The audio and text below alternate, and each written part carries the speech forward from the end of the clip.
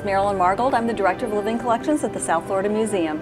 Carina brevis, as it's known to the scientist, is a microalgae that blooms, and when it does blooms, it can be harmful. It has toxins in it that can affect the central nervous system on birds, fish, and marine mammals, as well as people that are walking the beaches.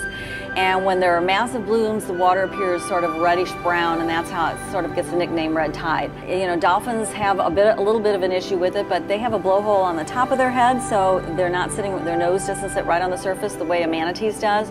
But any marine mammal can have an issue with it, and for manatees, it's not just their respiratory system, but the red tide settles on the seaweed that they eat, and their food becomes toxic to them.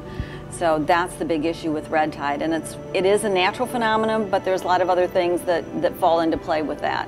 All we know is we're setting record numbers in terms of finding manatees and sending them up to the Path Lab.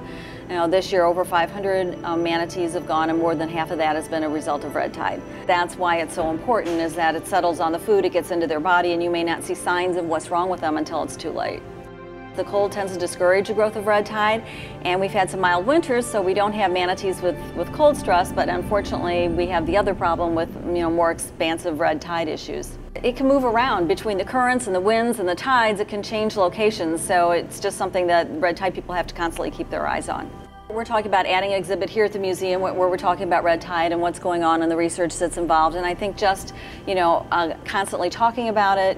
And people will certainly notice when they walk the beach, they'll start to see more dead fish and that kind of thing happening. And just, I think, you know, the local news stations have done a very good job of talking about it. So I think it's just a matter of being on top of it and then relating the information that's available at the time.